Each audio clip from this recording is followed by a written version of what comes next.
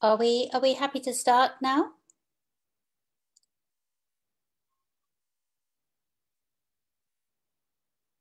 Well, I think we're now streaming on Facebook, so we should possibly start our session. We have 7 papers and we have 2 hours. So if everyone is happy to speak for 10-15 minutes maximum, and then we will have a break after the first 3 papers and invite a couple of questions, which you can put in the chat, and I'll have a look at them in the chat. Well, I think that's probably the best way because there's quite a few people in the room. And then following that, we'll have the second group of papers and we will do the same again at the end of that. So just to introduce myself, my name is Steffi Hemmelreich-Donald. I'm calling in from Liverpool in the UK. And everyone is from all over the place. So I'm not even going to start trying to introduce everyone to everybody else, but also welcome to everyone on Facebook. I hope the conference is going really well for you all. Our first speaker is... Hello. Also, can I remind everyone... Sorry.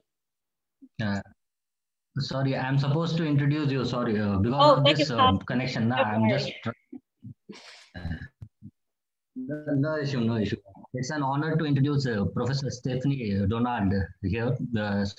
She is a distinguished professor film and media in College of Art. Prior to her appointment at Lincoln, she was professor and Australian Research Council Future Fellow at UNSCW Sydney, where she also served as academic lead of the Grand Challenge of Refugees and Migrants. She has served as chair of the ARC Humanities and Creative Arts College and deputy chair of the Hong Kong RAE Humanities panel. Her book, There is No Place Like Home, The Migrant Child in World Cinema, won a Choice Outstanding Academic Title Award in 2018. Her other titles include Childhood and a Nation in World Cinema, Borders and Encounters in 2017, Intercities, Globalization, Mobility and Suspension in Visual Culture 2014, Little Friends, Children's Film and Media Culture in New China 2005. Her current research looks at images on migration, detention and childhood. And she is pursuing a project with Yi Xing on socialist feelings in Chinese culture. My apologies if I haven't pronounced the name properly. So, ma'am, now it's on. It's all your pleasure. You can start now. Thank you so much, and thank you for that really nice introduction. I should also say I'm actually moving to Monash University, Malaysia in January, so I'm off again. Anyway, I think we should get on with our papers because we have some really exciting papers to listen to now. Our first speaker, I'm trying to make sure everyone is here from what I can see, but I can see that Dr. Yatinkumar Taraya is here. So I'll hand over to you and ask you if you could take about 10-15 minutes to introduce your topic on sociocultural moorings in Humpa Lahiri's interpreter of maladies. And we really look forward to hearing your thoughts. Over to you.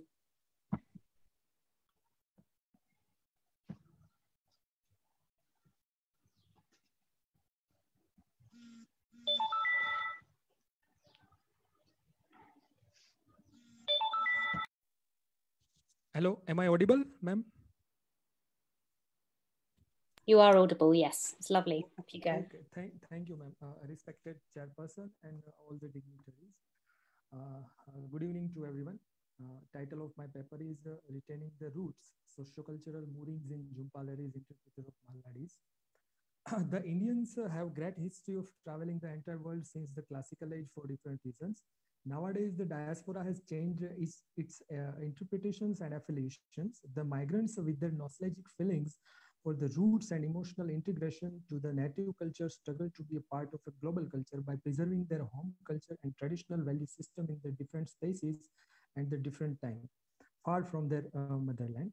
This research paper will examine the regional and cultural traditions, socio-cultural moorings narrated by Jhumpa Lahiri in her debut collection of short story, interpreter of maladies. She artistically treated the theme of diaspora to portray and to interpret the expatriates' efforts to focus on the similarities and differences of the new land and the homeland, and their efforts to stand among the mainstream. The struggle of marginalized characters for retaining the roots and preservation of home culture among the multicultural land constructs the cultural disparity and issues of identity. As Homi Bhabha comments, I quote, multicultural policy entertains and encourages culture diversities while correspondingly containing it.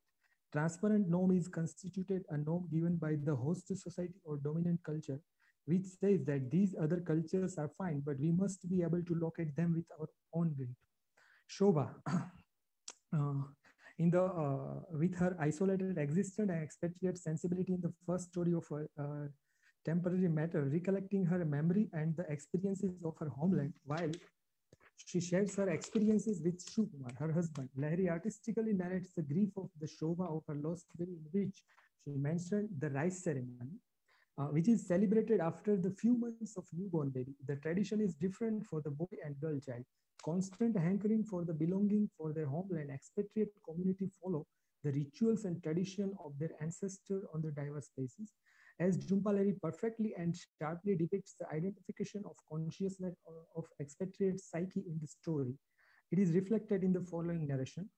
I quote, their baby would never have a rice ceremony, even though Shobha had already made the guest list and decided on which of her three brothers she was going to ask to feed the child its first taste of solid food, a 6 month if it was a boy, and 7 if it was a girl. The desires and aspirations of celebrating rice ceremony of their child in the presence of all the relatives and friends. Rice ceremony is a part of a cultural rituals that binds them together with the particular belongings. It clears more her inner emotional integration with her original culture. And when she tells about one of the rice ceremonies in India, which she had attended once, she said to Shukumar, it's like India. Shobha said, watching him and to make shift. Sometimes the current disappears for hours at a stretch. I once had to attend an entire rice ceremony in the dark. The baby just cried and cried. It must have been so hot. Darkness during the power cut discloses their inner states of mind by empowering their expatriate psyche and provide them a platform to recollect their past, to tackle the problems of the present time and share their grief with each other. It is a perfect way of retaining the roots. The story articulates certain family crises and domestic issues of expatriates inside the home. Geographical as well as cultural change can be observed in their lifestyle. Their cultural interaction and cultural assimilation of their ancestry construct their original identity and emotional integration in the aligned land.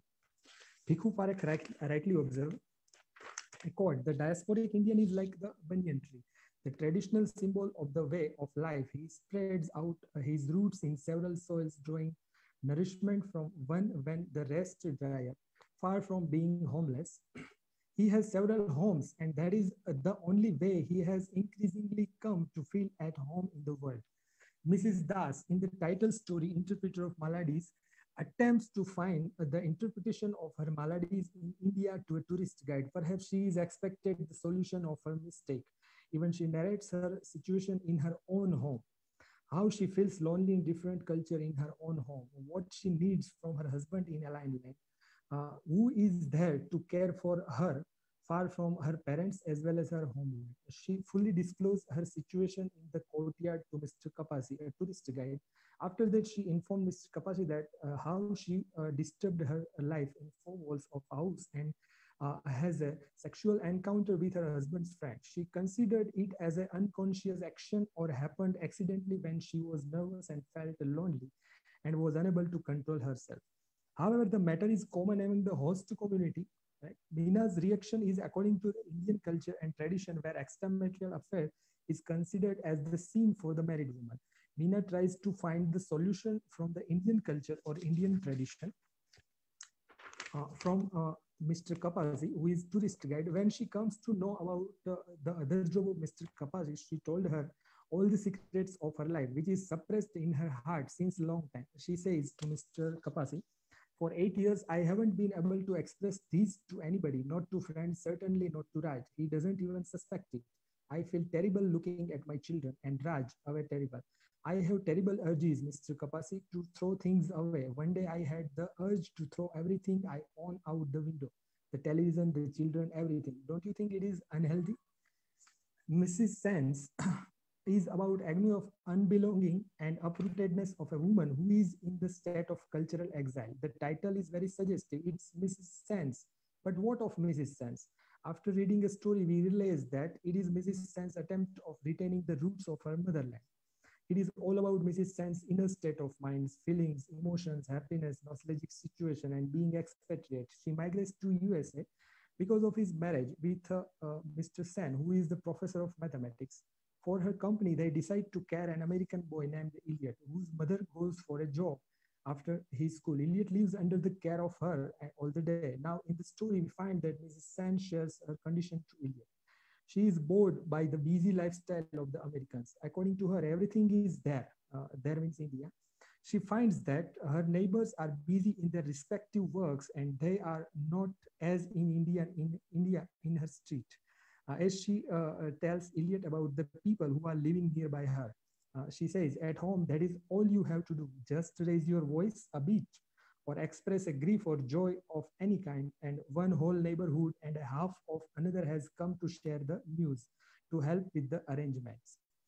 After the above discussion, Mrs. Sen asked the Elliot what happened here if she or anybody does that. Then Elliot answers that might be the natives will complain for making the noise. She also tells him about all the habits of the people of Calcutta. Even she refers to India as the home when she is talking about the India. When Mrs. Sen said home, she meant India, not the apartment where she sat chopping vegetables. She tells her about the food of Calcutta and people like to eat fish in Calcutta. Later, she informs about the Iliad, how in India they are working together at the time of marriage or the family function, as they say. Whenever there is a wedding in the family, she told Iliad one day, or a large celebration of any kind, my mother sends out word in the evening for all the neighborhood women to bring the blades just like this one, and then they sit in a circle on the roof of our building, laughing and gossiping and slicing 50 kilos of vegetables through the night. Ava Shukla comments on these issues. Larry's characters reflect the traces of India through the details of characters that inhabit the complex and complicated world of Indian immigrants in the United States. Her character seems to exist simultaneously in two cultures, the reality of American experience and the memories of spheres of Indian traditions.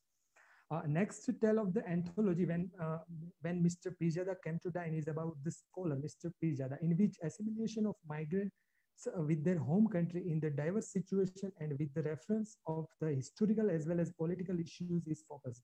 The story is projected at the period of 1971 and the background is Bangladesh during the Civil War. Lahiri artistically portrays the word picture and inside the Indian home in America. A scholar who is away from his family home and homeland for his career, but due to the Civil War in Dhaka, he is living with the depressed mental set. When there was a Civil War in Dhaka, the condition of the home of narrator was quite changed. The narrator recollects her memory of this time when she says, most of all, I remember the three of them operating during that time as if they were a single person sharing single meal, single body, single silence, and single fear. The last story in the collection, the third and final content, is about the immigrant who settled in USA after his marriage with the Indian girl Mala. However, he studied in London for 4 years. He got the job as a librarian at MIT. So he moves to America after a week of his marriage, while her wife has to wait for 6 weeks because of the visa. They arrive in the year 1969, the same year in which America landed on the moon, which suggests the narrator's progress and living in the well-developed country. However, his wife does not like that. Her son is not aware about their culture, so they decide to go. In the following narration, one can understand the importance of the cultural heritage and immigration of their own homeland. As narrator says, she weeps for our son. So we drive it to Cambridge to visit him or bring him home for a weekend so that he can eat rice with us with his hands and speak in Bengali. After living 30 years in the country, he feels as his own home and needs of assimilation with his transformation in the adopted land. To consolidate himself about his identity and stability, he says, we can conclude with the statement that Jhumpa Lahiri narrated the picture of expatriates' life and lifelike characters like Shobha, Meena, Mrs. Sen, Leela's mother, and Mala, with their ancestors' socio-cultural moorings and constant attempts of retaining the roots in the different spaces and the time.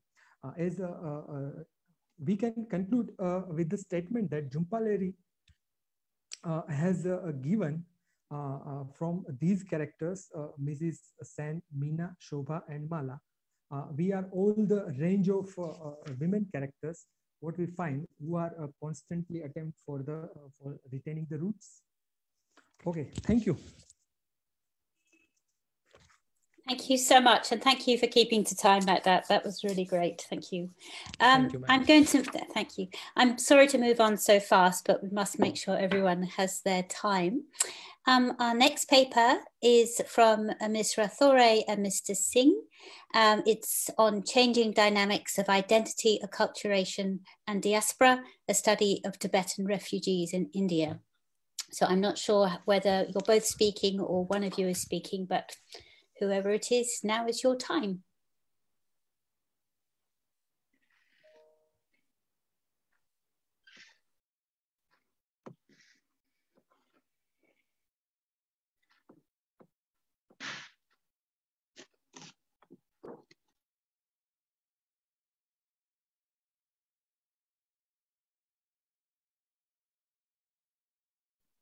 Okay, I'm just waiting for, I can see you're both there. So it's Ms. Shweta and Mr. Jatin Lalit Singh. Are you both there? If you could unmute and perhaps also show us yourselves on video as well, if you don't mind, that would be lovely. Can you hear me?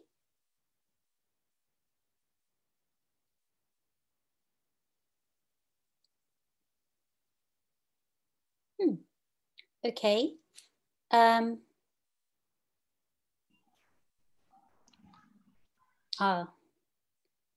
Shweta.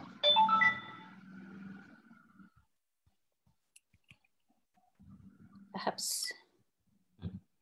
Jatin Lalit.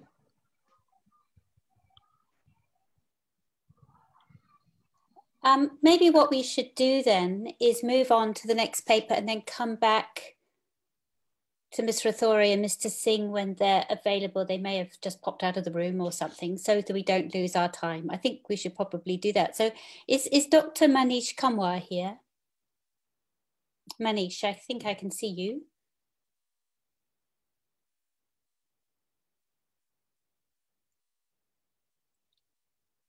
No? Yeah. So I'm audible now? Yeah. Yes, you are. Brilliant. And I'll pass on to you. One thing I want to present myself, that means my PPT. So kindly allow me to present my PPT. Then I'll...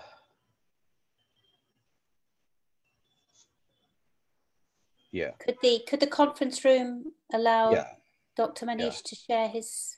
Yes, ma'am. Done. Okay. Thank you. So let's get started. Good evening, respected Chair, Professor Stephanie H. Donald, Coordinator, Dr. Firoz Khan, Reporter, Miss or Mrs. Srija Mukhopadhyay, my co-panelists, academicians across the globe, and research scholars. I extend my heartfelt gratitude to the organizers, GRFDT, MFA, and CISN for having me in this e-conference. My special thanks to Dr. Mahalingam and my friend, Dr. Sadanand Sahu. I'm Dr. Manish Kamwar, going to present a piece of writing titled Siddhis of Pathar Kuan, a Diasporic Connect from Africa to Ahmedabad. Before I'm going to my presentation, a little bit about the Siddhis. Siddhis is Africans who are living in India, and Pathar Kuan, a small suburban area into the locality of Ahmedabad. This is two words which I want to say. I want to give some idea about this thing, and Diaspora, everybody knows about this. So somehow I want to go connect to my whole presentation to the Africans in India, but a very localized way in the Ahmedabad, and particularly in Ahmedabad, in one place is called Pathar Kuan. So before going to my original presentation, I would like to begin my presentation to show you some photograph from my own archives. And obvious, it was beginning phase of my research. Now I did my research in 2010, and now these days old research needs a recent flavor. So that's why I went localized place like Ahmedabad, Hyderabad, and I am doing my research. So basically, my broader topic is in Africans in India and African diaspora in India, and and this regard, this time I took Ahmedabad for my presentation. So here it is my some research, and I'm going to present some photographs of this thing. Okay, so this is the quickly I move for this. These are the I think my presentation is visible. Yeah. I can't see it, but perhaps others can. Okay, 1 minute. So let's me 1 minute, ma'am, because these are the technical issues. So give me a few seconds to cover up. Yes. So now, yeah. Yes. I think right. Okay. So these pictures are from my archive. Okay, and I'm going fast forward because this is not my original today's paper, but these are the Africans who are living right now in India, in different parts of India, and from Maharashtra to Gujarat to Karnataka. And this is a boy from Dastipur, Gujarat, and this is some Siddhis who are living in India. And these are the pictures which gives us a sense Africans in India and their assimilation process. This is the drum and Siddhi man using this drum, and they are residing in Gujarat, Dastipura, and these Siddhis are from Hyderabad. And so these are the collection from my old collection, which I did in 2010. But this is important to start to begin my paper here. So these are the things, Siddhis with striking African features, and these all are Afro-Indians. The citizenship is in Indian, Afro-Indians now living from 1,000 years in since 1000 AD, since 1000 AD in India. So these are the my first set of pictures. Now I'm into the my presentation, this time presentation. This is my presentation, okay?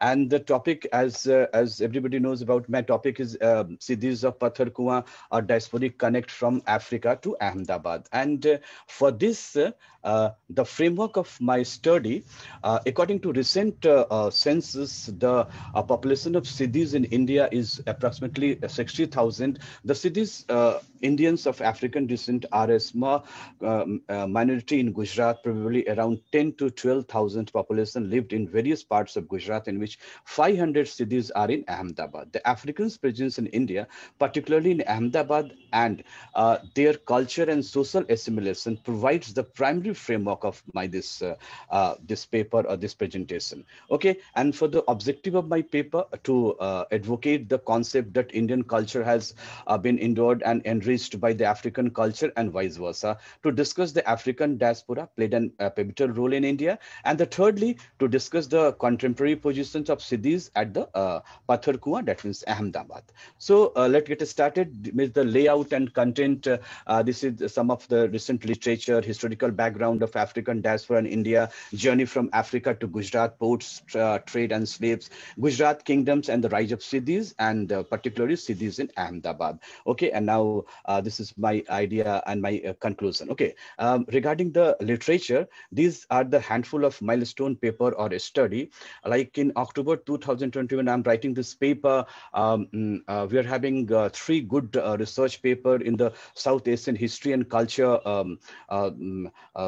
Journal of South Asian History and Culture, and by B.B. Cohen, Silva Jayasuriya, and K.S. Khader. And apart from this, Purnima Bhatt, Robin Kenneth, and Edward A. Elpras gives a very good insight about these topics, but not particularly the Hyderabad. And another is the Santik Sadiq Ali, R.S.S. Chauhan, M.N. Pearson also gives a good idea about this particular Africans in India or African diaspora in India. So let's begin with the historical background of African diaspora in India. It's very interesting because through the ages, number of Africans are in India. They considered this country of their own and rose to become rulers, generals, administrators, slave, and architects.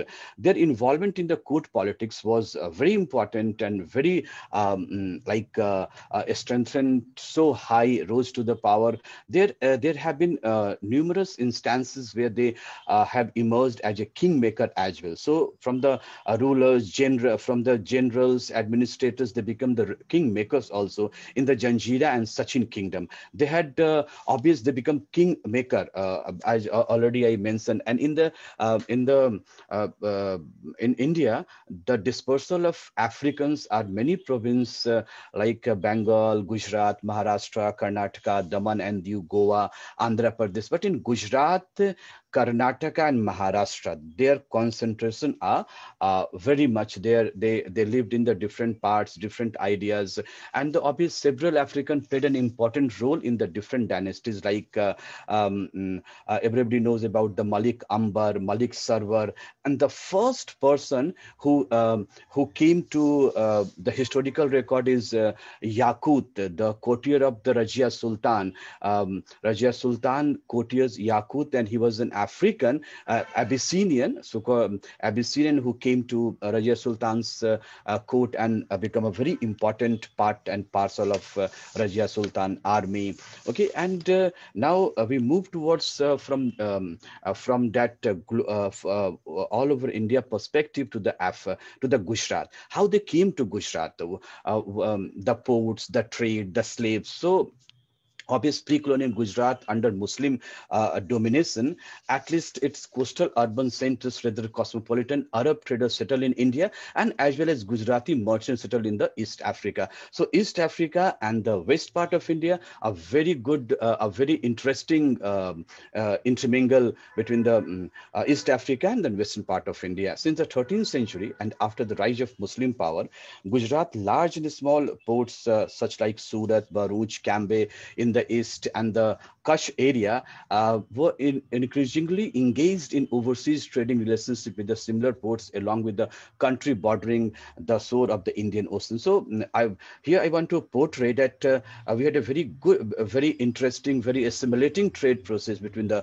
eastern part of Africa and the western part of India. And in the mid 16th century, after the Portuguese has conquered Goa, they maintained a regiment at Diu, a port on the shore of the peninsula of Saurashtra, consisting 600 Africans as soldiers. So Africans are coming to India in 18th century, in 19th century, and even when the British campaign against the Arabs, the numbers were less, but continuous the Africans came to India in the Gujarat port. At this point, they were working as a local royal courts or by rich trade like the other domestic servant of low status, relatively noble cities fused themselves in elite class of Muslim in the past rulers. So this is the story of how they came to India and how they came to Gujarat itself. Now their prominence. One prominent feature of the declining year of the Gujarat kingdom was the rise of power and influence of several noble Hapsis origin who played no significant part in the civil movement and civil strife of the time. Among these, we may mention the Amir who enjoyed the title of Ulu Khan, Ikhtiar ul Malik, Jujhar Khan, and the three most important Siddhis in Gujarat, Dilawar Khan, Yaqut Khan Hapsi, and Yaqut's son Muhammad.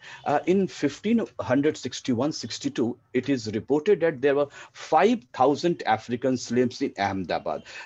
5,000 African slaves in Ahmedabad, the capital of the Sultan, and 1,500 is another major city, Baroda. So here we mentioned 1561 to 62, there were the 5,000 African slaves in Ahmedabad. Now I'm coming to the Ahmedabad. Okay, and in 1517, Akbar conquered Gujarat, and itself after the conquering Gujarat, he may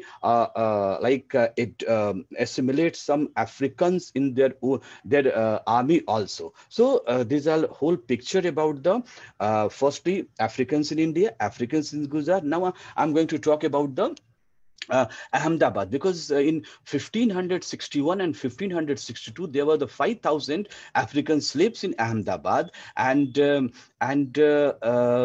what happened to them? Right now, only 500 people living in the Ahmedabad, so on the suburban area of Patthar Kuan and other parts of Ahmedabad. So I may go to some pictures again, recent pictures. This is the African Siddhis leader in the Patthar Kuan. This is the December, January 1920s picture.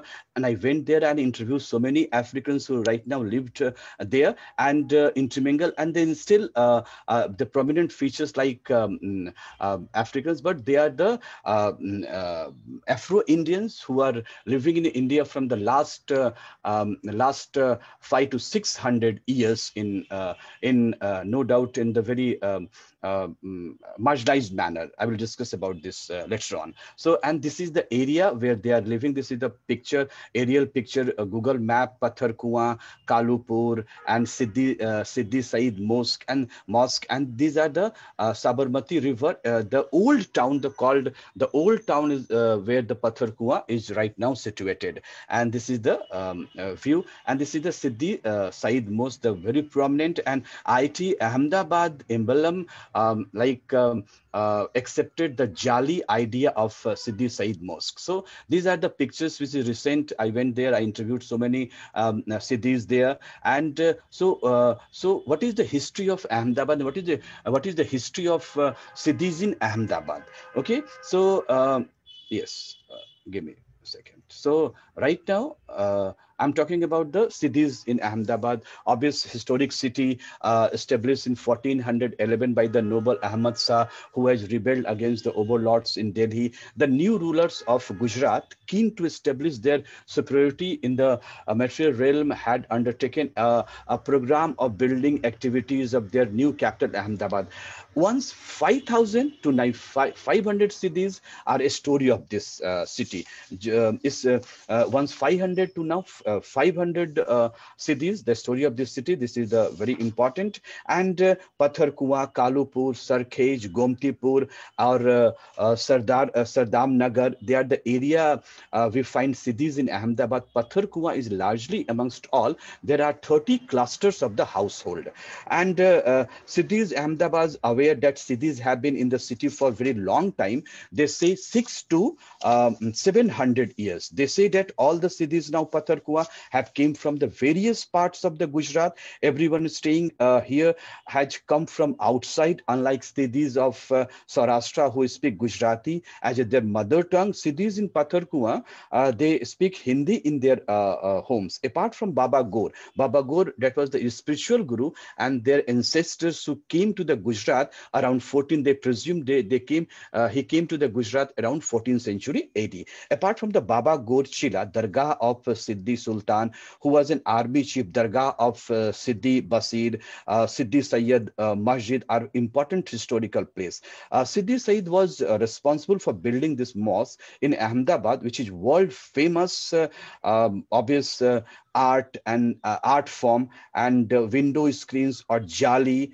These are the important parts. In a medieval Ahmedabad, there was 12 gates or entry point to the city built by Ahmad Shah, and it was Sidi who guarded the entire city or entrance to make certain that the goddess of Lakshmi, goddess of wealth, Lakshmi, won't abandon the city. Just like the city of Delhi, we are having 13 gates like Ajmeri Gate, Kashmiri Gate, Delhi Gate, Meerut Gate, Calcutta Gate. In Ahmedabad city also there were the 12 gates, and that gate guarded by the Africans city, and the gates are Tripolia Gate, Delhi Gate, Stodia Gate, and Daryapur Gate. As the recent research I already mentioned about this, recent research shows that the cities of Gujarat and their oral narratives to establish a genealogy, a counter history by virtue of which space is imagined as a way of belonging and claiming cultural citizenship.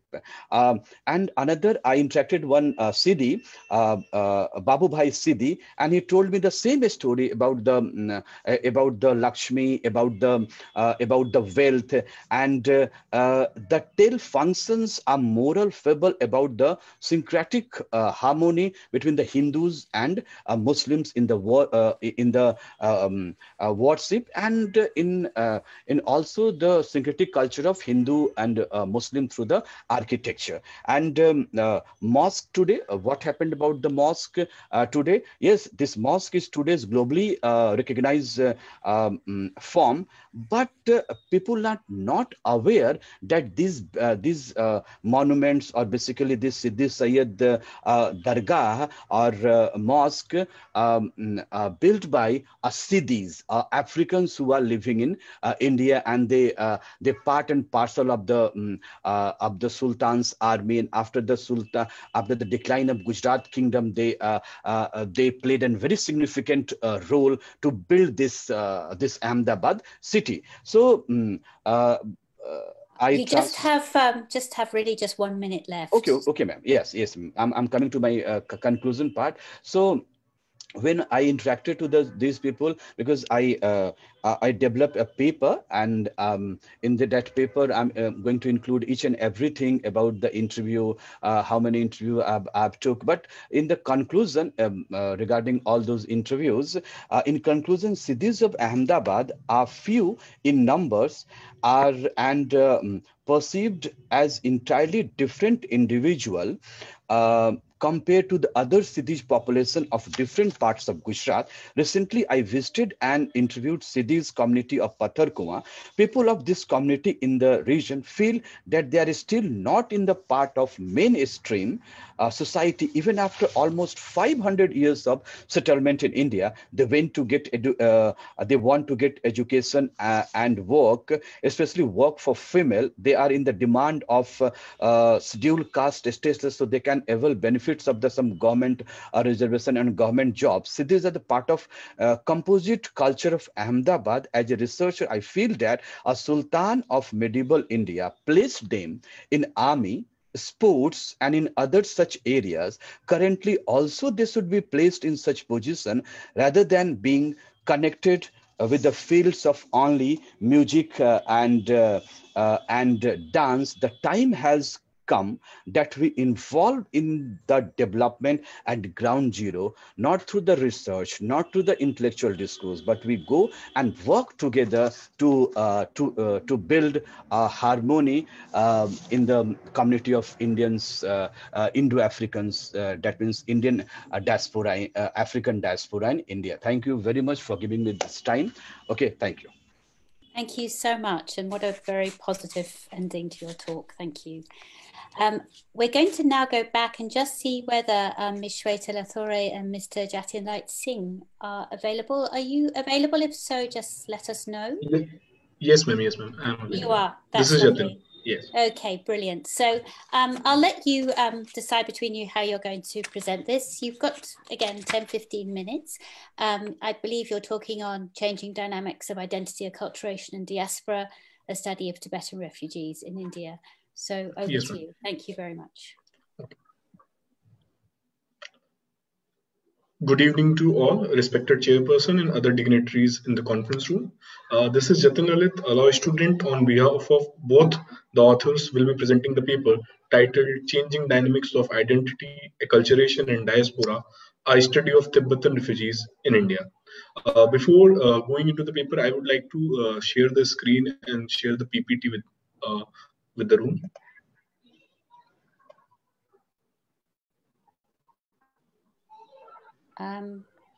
Could the conference room give? Yes, lovely. Thank you. Not me.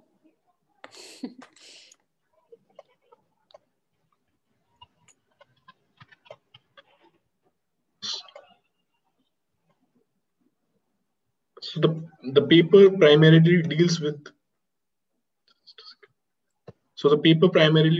the status of Tibetan refugees living in India.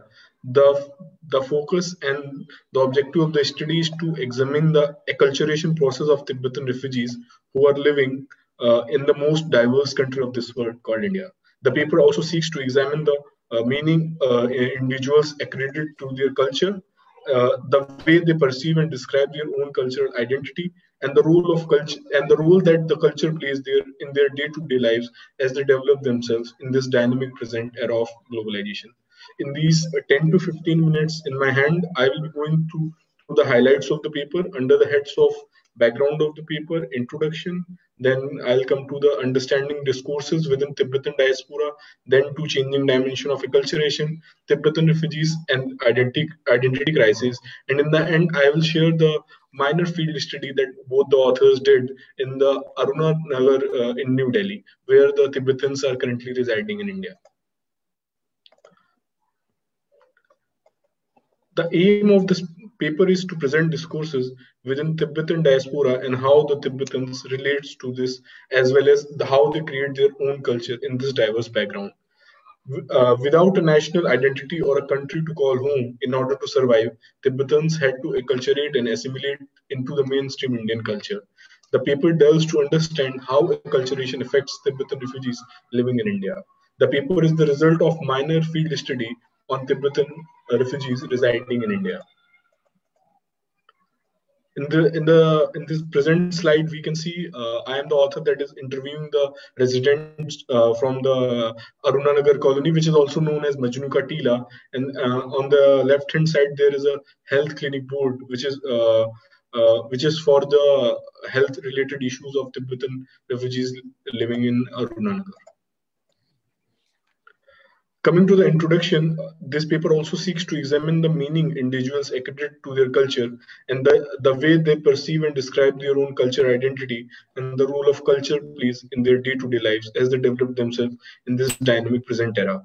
Data used in this study was gathered through personal interview with 70 Tibetan men and women who claimed refugee status living in refugee settlement land in Majnu Ka Tila, New Delhi.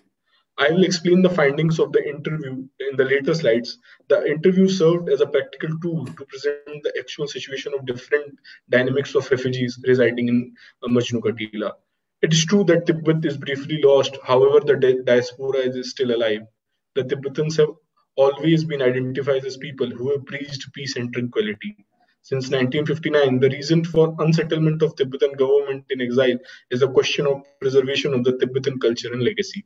The cultural identity of the Tibetans are defined by their language, their Buddhist teaching, rituals, etc. Coming to the Tibetans in what is the status and what is the overview of Tibetans in India. Now one have to see that what is the status of Tibetans in India, how they arrive in India and how they are living in India. As India is not a signatory to the 1951 Convention on the Status of Refugees, which is considered as the primary instrument establishing international norms for the treatment of refugees. As a result, India's refugee policies and practices remain outside of the office of the United Nations High Commissioner for Refugees. In short, Tibetans are the only official refugee groups the Indian government has recognized and are legally permitted to reside in India. Also, Tibetan refugees have enjoyed preferential treatment from the Indian government, not accorded to other refugees in India. For example, India offers Tibetan relative autonomy over public education with some public support system. Tibetans and their leaders continue to voice gratitude for the Indian hospitality. Although Tibetans were designated as foreigners and barred from owning land, the Indian government has donated land for settlements and invited others to live in more remote Himalayan regions and former British Himalayan hill stations like Dharamshala, McLeodganj, where the Dalai Lama ultimately settled in mid-1960s. The hospitality India has shown towards Tibetan refugees has historical, ideological, and strategic components. Coming to the main part of the paper where we discuss about Tibetan refugees and acculturation. There is no doubt that acculturation remains a topic of interest for many researchers and human service professionals. Understanding acculturation helps identify not only the culture and person, but has also specific issues affecting the minority community. However, before explaining about Tibetan refugees and acculturation, we have to understand what acculturation means. According to Merriam-Webster dictionary, the first known use of term acculturation was in 1880 and is defined as cultural modification of an individual, group, or people by adapting or to borrowing traits from another culture. In simpler terms, acculturation is the process of social, psychological, and cultural change that stems from blending among other cultures. Acculturation often results in changes to culture, custom, religious practices, diet, healthcare, and other social institutions. Tibetan refugees is one of the group which has adapted to the new host culture and at the same time preserving their home identity, culture, and communication practices. Tibetan diaspora has done an incredible job in carrying on the culture and tradition legacy, even being in exile. And it is the most complementary characteristic of the group. There are people who are currently residing in a totally new environment which is distant from their land of origin. Now coming to the changing dimension of acculturation, community network and personality of all refugee groups in a host nation are, be as it may, open-ended phenomena that is subjected to constant change as referenced previously. Majority of young Tibetans living in India belonging to the age group of 20 to 30 years have completed their education in India. Place of education has a very important role in building up the cultural values as a person, and as a result, their cultural values and views are influenced with the culture and environment in India. Tibetan refugees have acknowledged the role of education, which has helped them in carrying on the Tibetan language and traditions. Tibetan refugees in India can be said to be one of the most successful refugee groups who have maintained their culture and tradition till date. Though it can be easily observed that Tibetan have observed and inculcated some of the cultures, languages, words, practices that is alien to them in context of Indian culture. The Tibetan have always promoted teaching in Tibetan language, all the Buddhist texts, the teaching in monasteries, etc., and have always been in their own language. However, acculturation have made them include English and Hindi in their vocabulary as well.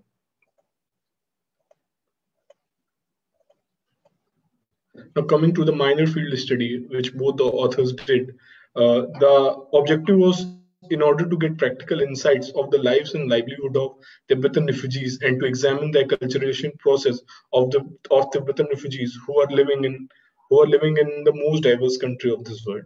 It is pertinent to mention here that culture plays an important role in their day-to-day lives and it helps in the development in these dynamic times of globalization. A survey along with an interview was done by both the authors. Coming to the settlement overview, the location chosen for survey was Majnuka Tila, which is in New Arunanagar, Delhi. Most inhabitants of Majnuka Tila left Tibet in 1959-1960 when Dalai Lama also went into exile to Dharamshala. The then Prime Minister of India, Pandit Jawaharlal Nehru, granted asylum and rehabilitated them in refugee camps across the length and breadth of the country. Eventually, the Tibetan colony developed on the bank river Yamuna, North Delhi on National Highway 9, Majnuka Tila, covering an area of 69,627 square meters. Additional plot was also granted in 1981 for the rehabilitation of those affected by widening of the national highway. In 2004, and National Capital Territory of Delhi named the colony as New Arunanagar, and it was subsequently registered as New Arunanagar Welfare Association. The colony was self-sustaining, having a school, to health clinic, and a place of worship. Both the authors surveyed the whole area and questioned total 51 Tibetan refugees. This is the slide which has the questionnaire that we went to and based our surveys on. Coming to the findings of our minor field study, as per our visit to Majnu Ka Tila, the refugee area for Tibetan refugees project, we first came to know that the area is also famous with the word monastery, as the people working there send their children to hostels for studies and self-development, which is known as monasteries. The area is full of Tibet people with their businesses. Someone is running a shop and someone is running a restaurant, which critically indicates that there is no lack of work. Every single person has access to his or her bread and butter, and to the just bread and butter and no lack of employment opportunities. Questionnaire session with Tibetan refugees was quite an interesting enclosure to the status of Tibetan refugees. The survey questionnaire and question answer session with Tibetan refugees settled at Majnu Ka Tila was quite an interesting enclosure to the status of Tibetan refugees in India. And it led to a better understanding of the tradition, culture, and the concept of acculturation after having a question answer session with them. The Tibetan refugees are quite down to earth and humble people who do not really open to new people. However, the conversation with only few of them proved quite fruitful for the purpose of our people. The Tibetan refugees, they maintain their tradition by selling Tibetan food, cuisine, traditional ornaments, and other accessories of prayer and worship as well. They maintain their tradition by selling food, cuisine, and some of them even run small sweater stalls and maintain their livelihood here. Majnu Ka Tila have become a tourist spot and led to a better development and better income for the Tibetan refugees in that area. There is less inequality and stereotypical treatment by the outsider and more acceptance of marriage outside the community. The Tibetans have built up the temples, monasteries, and stupas at the places where they settle. The problem that we face during the minor field study is when we are dealing with an ethnic population, it is ethnographic studies and participant observation is the best way to extract information. It was to cover whole area for analysis and survey. The time was less to interact because everyone was reaching out to cover the maximum target. To let people interact with us, we had to spend more time with them. People with casual nature were needed to show that they easily get into the comfort zones and lead it to a fruitful survey. An anthropomorphic analysis would serve the purpose well. These are the graphical representation of the questionnaire session. 40% of the people living in the area, they said that they haven't got any job opportunities and livelihoods security. 32% of people feel that they have got no freedom to celebrate festival and maintain their tradition. When it comes to the higher education opportunities, 69% of them feel that there are education opportunities, while 31% doesn't feel so. When it comes to marriage and women dependency, there was a diverse answer from them. 38 they can marry outside the community, and when it comes to women dependency, 68% claim to be the dependent women on their husband or father, while 32% were independent women. When the question of permanent and proper settlement came, 39% were satisfied with what Indian government is doing, while 61% were not. Coming to the conclusion part, the most striking characteristic of Tibetan communities outside of Tibet has been their ability to preserve and maintain a distinct culture identity despite spending many years in exile. Tibetan refugee diasporas have been able to carry on a cultural legacy in exile despite physical detachment from and limited contact with their homeland, and indeed the epicenter of their spiritual and cultural world. The Tibetan refugees living in the mainstream Indian culture do not have a particular identity that they can own, or they do have a country with which they can relate themselves. The Tibetan refugees have survived and built their sources of livelihood in India. They have passed on to their tradition and culture to the next generation. They have made monasteries, schools, Buddhism libraries, and other resource centers in order to keep up their Tibetan individuality alive, and with the aim to keep the people of their community united. The relative success in resisting assimilation into the host society has been attributed to their refugee status, which symbolizes continued allegiance to Tibet. Cultural preservation is a paramount concern in the lives of almost all of the Tibetan refugees. Thank you. Thank you very much indeed. I'm afraid I'm going to move straight on to the next. I think we need to stop sharing your screen, if that's possible. Beautiful, thank you. Yes, I've just apologized, everyone. We're going to move straight on without questions because I'm looking at the time and I know we have 4 more presentations, so it's quite tight. So hopefully there'll be time at the end for questions. If not, hopefully people can email each other. So we're going to move on to the next speaker, who is Dr. Monica Bishranjan. And are you there, Dr. Ranjan? Just check you are there.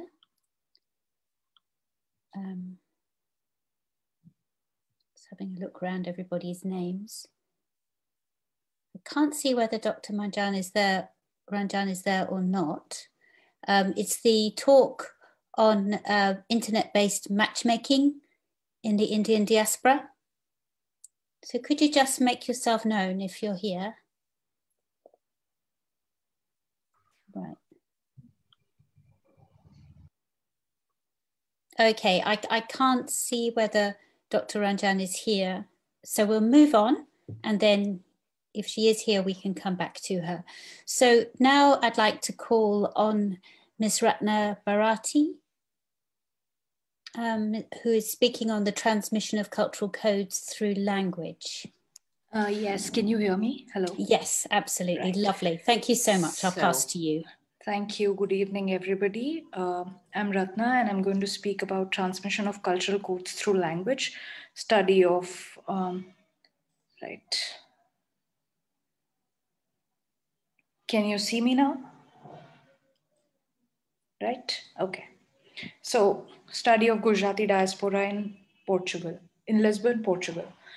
Claire Cramps said, and I quote, "Through all its verbal and non-verbal aspects, language embodies cultural reality. Migration entails a combination of several socio-cultural and economic situations that enmesh to form a migrant's identity.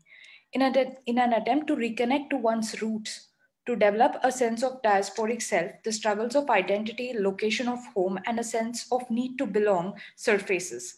One mode of staying connected with the homeland is through language. Diaspora communities are linked by language, which involves the communications vehicle in its triple function: information or messaging, network, and transnational or identity negotiation. The research looks into the formation of the concept of India and Indianness among the youngest generation between the ages of 3 to 15 of Gujarati diaspora in Lisbon, Portugal, through the learning of Gujarati language. The process of creating, maintaining, and accepting the Indian identity involves the intertwining of the ideas of kinship, home, citizenship, and religion, which are layered in the transmission of cultural codes like language, which in turn affect the impression of identity in diaspora. Through in-depth interviews of teachers, students, and their parents, the study conducted in the Gujarati language classes held at Radhakrishna Temple, Comunidade Hindu de Portugal, that is Hindu Community of Portugal, in Lumia, Lisbon, Portugal, elaborates the subtlety of this transfer and embodiment of cultural codes among the members of Gujarati diaspora between the ages of 3 to 15. The child respondents of the study are Gujaratis and are all citizens of Portugal. Most of them have not visited India.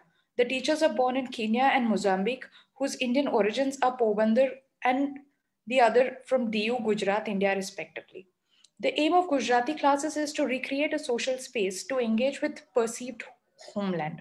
With simple rules like Gujarati Bolo Classma, that is, speak Gujarati in the class, the Gujarati classes help bring India into the daily lives of students. The routine of the class leads to talking and exploring about India on a regular basis. Their conversations ranged from weather to way of living, cause children to develop a sense of belonging gradually. The Gujarati language classes highlight the attempt of the Indian diaspora on a whole to retain, reclaim, and reconnect with the Indian identity while retaining their Portuguese culture and heritage that they are born into. The paper outlines how the diasporic self develops and sustains itself as an amalgamation of home and hostland through the transmission of cultural codes through language among the youngest generation of Gujarati diaspora.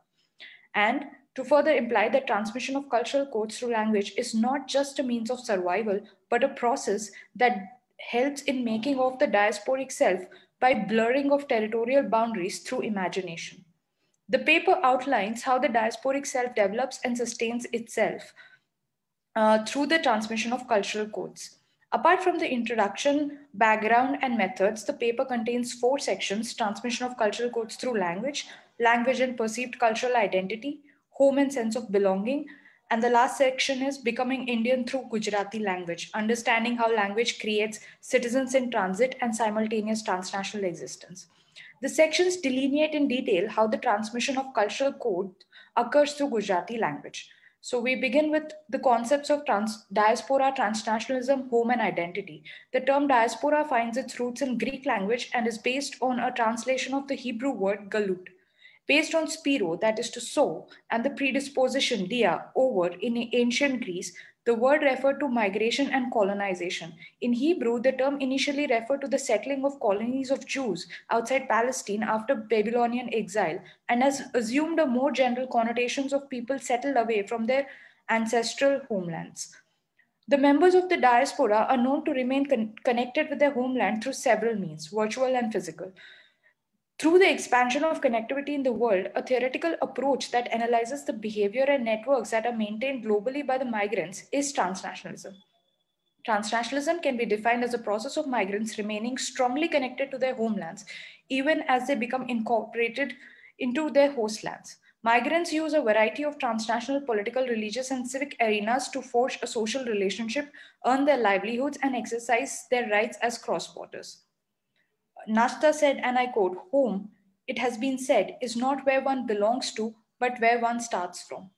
Thereby, home as a construct can be understood in several different perceptions: imagined, constructed, perceptive, performative, and an essence, not just a geographical entity or merely a landscape.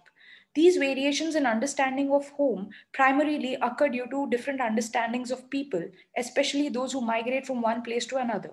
Although the process of migration might occur due to various reasons, the continual need to belong in terms of being accepted and to feel at home are common, especially among the members of Gujarati diaspora, whose land of origin, land of birth, and land of settlement are not the same. The understanding of home also lies in the means of self-perception. Wojciech thereby aptly questions if transnationalism and transnational identity serve as a mode of resistance or, in contrast, a method to blend in. It can only be said that the development of transnational identity can be a means for the diaspora to locate self with respect to the environment that they inhabit. The diaspora may not, in exact terms, belong to more than one country in terms of citizenship territory, but the diaspora as a community attempts to create a sense of belonging that transcends various categories such as nationality, religion, citizenship, while being rooted in the culture of its origin. Coming to background, the Gujarati community in Lisbon, Portugal is mostly inhabited by people who traveled from Diu, Gujarat, India to Mozambique, Africa, and later to Portugal.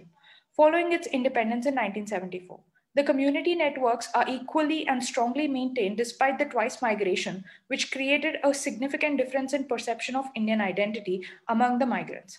Although affluent Gujarati traders had centuries-old history of international trade, others were driven by their more immediate needs. During the 1860s, the rural families in Surat, that is Gujarat, profited from their short-lived cotton boom resulting from southern states stopping cotton production. However, the boom ended and the many families were destitute. In several African countries following independence, Indians were discriminated against in jobs, expelled, repatriated, or felt insecure. The Hindu community in Portugal began developing in 1975. The population of Indian origin in Portugal can be divided into 3 distinct groups. The majority comes from Gujarat and includes Hindus and Muslims, Christians, who are mainly from Goa, and the Sikhs came from Punjab. Before migrating to Portugal, Portuguese Gujarati families lived mostly in Mozambique, though this migration from India occurred in different waves, that is, the early 20th century and after the Second World War. Some of these Gujarati families came from Diu as well as Goa and Daman under the Portuguese colonial rule until 1961. Methods. This study draws on fieldwork conducted in Gujarati classes organized at Radhakrishna Temple, Lumiar in Lisbon, Portugal in 2015. The Gujarati classes at the temple have been continuing. The Radhakrishna Temple was founded in the year 1998 and was said to be groomed as a center for various socio-cultural, educational, and religious activities. Even before the construction of temple process completed, Gujarati classes were organized in the premises. Gujarati classes were held in a few schools in Lisbon on Saturdays. The Radhakrishna Temple website mentions Gujarati classes functioning from 2010 to present date. However, the Gujarati classes were organized at the social center located in the temple as a part of other scheduled welfare activities, even before the temple was fully built. Therefore, people identify the Gujarati classes as a social activity and not necessarily a religious activity. So the major focus was to interview people and understand their opinions related to India and Indianness. The research took the course of everyday conversation. All interviews have been recorded after gaining consent from the research participant.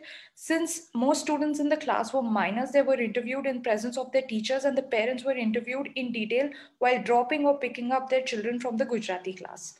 Apart from the semi-structured interviews, participant observation during teacher-student interaction and group discussions between parents and teachers were used to understand how language learning helped the students. For instance, all students are taken out for a mini picnic once a week where they're asked to bring different kinds of Indian snacks from home to share with each other. Sometimes all students visit the canteen located inside the temple establishment after a test or class to have a good time. These efforts are meant to forge a better bonds with each other and not limit interaction only to class. 26 people were interviewed, including parents of 12 students. 12 students were interviewed and 2 teachers present at the Gujarati class. One of all the research participants was a Portuguese lady who has married an Indian. There are a total of 17 students in the class. However, students aged between 3 to 8 were not allowed to be a part of interviews and were only allowed to be a part of participant observation.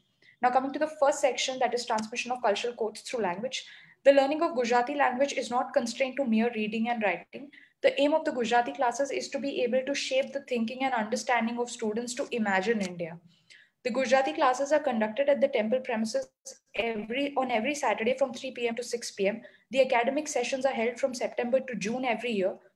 Students are divided into 2 groups, that is primary and secondary. One group learns Gujarati alphabets, usually children aged between 3 to 8.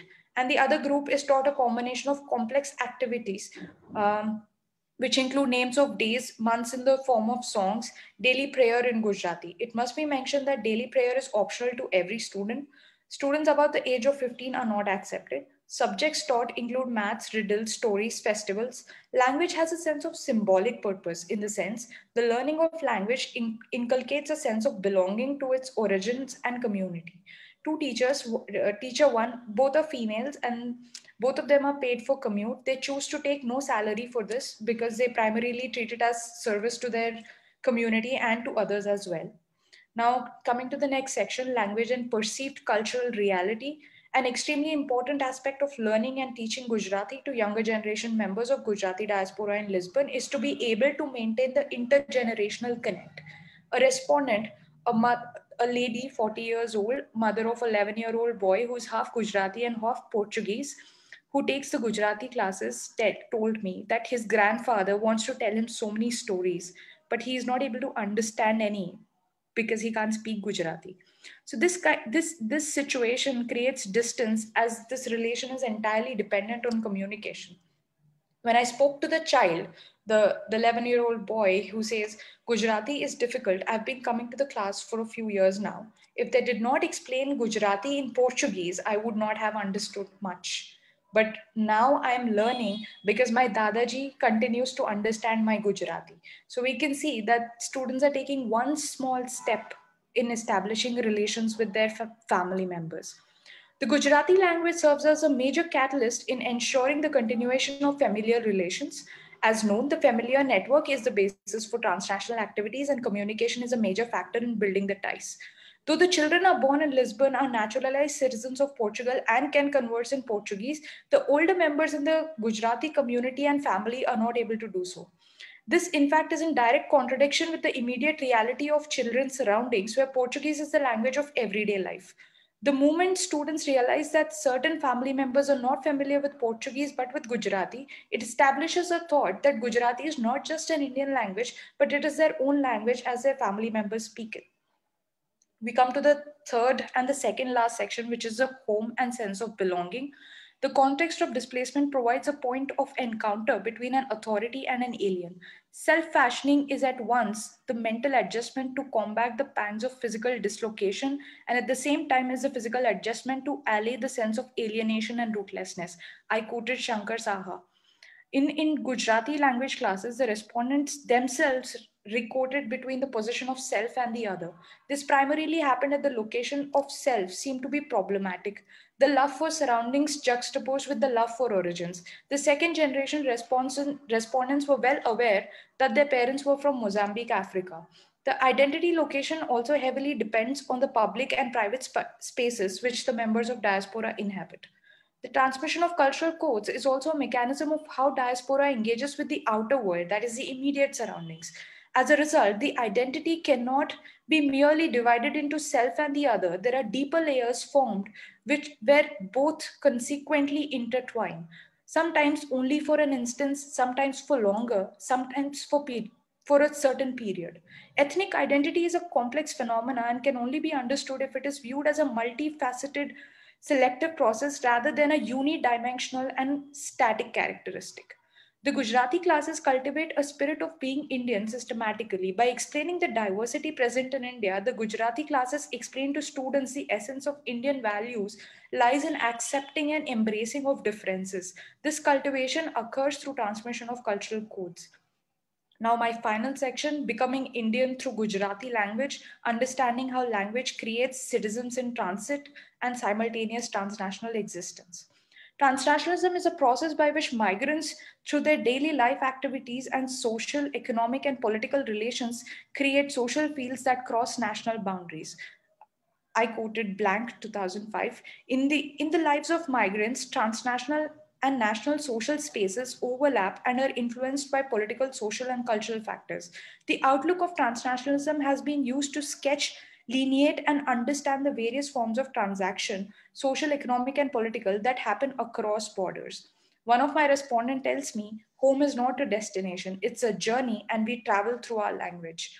Deleuze and Guattari are specifically interested in deterritorialization and reterritorialization as they relate to people who live in a language that is not their own. The process of transnationalism implies navigating between a sphere of different dichotomies, that is, the global and the local, the national and the international, assimilation and distinctiveness. For the people in diaspora, another proposition is often under self-definition and negotiation, which is the concept of citizenship. Since the students in Gujarati classes are too young to understand the formal concept of citizenship, they are taught about plural identities, where the teachers explain that they can be Indian and Portuguese simultaneously, and that it is not mandatory to live or to visit India or to identify as an Indian. By this, I can conclude that Gujarati classes have several dimensions and that they help in formation and sustenance of diasporic identity among the Gujarati migrants in Lisbon, Portugal. Thank you. Thank you very much. I think actually we're doing really well for time now. This is what happens when I get everybody talking too fast, sorry. I think now to see whether Dr. Monica Bijtaranjan is here. Are you here? No, ma'am. I think I'm afraid she's not. She's not here. She's not here. Okay, so we'll just move on. And our next paper, which I think may be our final paper, according to my list, is Dr. Lakshmi, AK, is what I have here. Branches to Roots, Evolution of Indian Music. Oh no, I see two of them are run together. I beg your pardon. So we have two more papers. So I'm now looking for Ms. Shazia Khan, and that's Branches to Roots, Evolution of Indian Music in the Diaspora. Is Ms. Khan here? Yes, I am. Am I audible? Yes, if you could make sure we can see you as well. Actually, I'm facing some technical problems, so I don't think so. Don't worry. Okay. Thank you so much for giving me this time, and I would like to finish up in given time. So I'm Shazia Khan, and today I'm presenting a paper. The title of the paper is Branches to Roots, Evolution of Indian Music in the Diaspora. Identity formation among immigrants is a continual phenomena occurring in debates all over the world on issues related to migration, integration, and social solidarity. The research on ethnic identity formation focuses on a pertinent question about how the immigrant and diasporic communities access to their homeland culture despite living transnationally, away from the regional homeland, and maintain social cohesion and solidarity within the community that help them to form a distinct ethnic identity. It is believed that a multicultural society thrives only if its members have access to their cultural heritage, and collectively it does not lead to oppositional attitude to others. Andrew Haywood talks about two forms of multiculturalism, and I quote, descriptive, that refers to cultural diversity arising from the existence within a society already practicing a distinct sense of collective identity. And the second is normative, which represents or endorses communal diversity. In other words, recognizing, celebrating, and respecting the difference. This paper focuses on a particular aspect of identity formation in diaspora through practicing music, which is more blended and is intercultural in nature. Music is an art and not a phenomena. It penetrates our lives and is directly and indirectly related to human minds, lifestyle, and culture, helps us understand, form, maintain social groups and engagement and emotional communication. Therefore, it is right to call music a social entity. Each culture, generation, and even communities practice their own kind of music, but when time and space enters and collides with it, music changes its characteristics.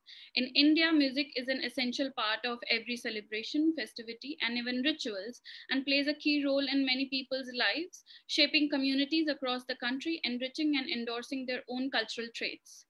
In diaspora, music has been acting as a unifying agent, semiotically conjuring the spirits of homeland through musical sounds. Moreover, providing a means of diasporic communication between unfamiliar diasporic communities, simultaneously empowering the uniqueness of cultural space and providing a voice for the marginalized one in the host land. Interculturalism and music are like companions in diaspora, having individual purposes, yet combinedly developing a space for people from different races, communities, and religion to connect and create something new that goes beyond the definition of ordinary. With technological advancement in music sector and interculturalism paving paths for different performing arts to bloom and grow larger every day, it enables us to connect with each other in peace and harmony, and discarding the feeling of otherness. With the help of this paper, I've tried and explored the ways in which Hindustani music, which is the music of North India, evolved in intercultural setting and its acceptability by the global audiences. But before I move further with my paper and the study, I would like to mention about the research methodologies that I have employed during my research. I've employed qualitative research methods to draw findings, and for the current study, I've interviewed and I've used interpretive observation, case studies, and few of the research methods. These are the few research methods that help me to fulfill the objective of the study. I would also like to mention that the inspiration to conduct this study has been drawn from Gayatri Bahadur's Kuli Woman and Peggy Mohan's Jahajan. The modern concept of diaspora is understood as a social form of consciousness and as a mode of cultural production, which is different than its historical definition. Werteweg described it as diasporic situation established on feelings, consciousness, memory, and mythology, one that narrates and gives meaning to a particular group identity. The traditional meaning of diaspora centers around creating boundaries and focuses on roots of homeland and home, whereas postmodern diaspora concepts promote homogeneity and heterogeneity confronted by the members of diasporic communities, where a diasporic identity is only one of the many identities a person encompasses and can navigate between different cultural claims and negotiate their identity in relation to different context and culture. In such situations, homeland becomes a static place which immigrant may invent symbolically, politically, economically, and in this particular case, culturally. It is difficult to disassociate the element of tradition from community unions, as it involves features such as myths and divinity. In diaspora, music served as a space and practice that binds group members together, enabling them understand themselves and gives them a sense of belonging. In the Caribbean, people of Indian origin uses their music as a symbolic identifier of social groups, expressing and maintaining pre-existing identities. With globalization, hybridity kept penetrating and cultural identity, and it nearly became impossible to practice a fixed culture because people now respond to hybridity. And with music, it is not so different. Now, music has given a window for expression of identity. Meanwhile, it facilitates social transformation. It is transcending people emotionally, forming a link to old culture in new settings. Girmitia music is a byproduct of colonization and globalization that has been celebrating, dancing, and singing over 150 years now. Chutney, in particular, is a name given to one of the styles of music that bloomed in the Caribbean waters but had in Hindustani roots and is very popular in Trinidad, Tobago, Guyana, Suriname, Jamaica, Fiji, Mauritius, and even in South Africa.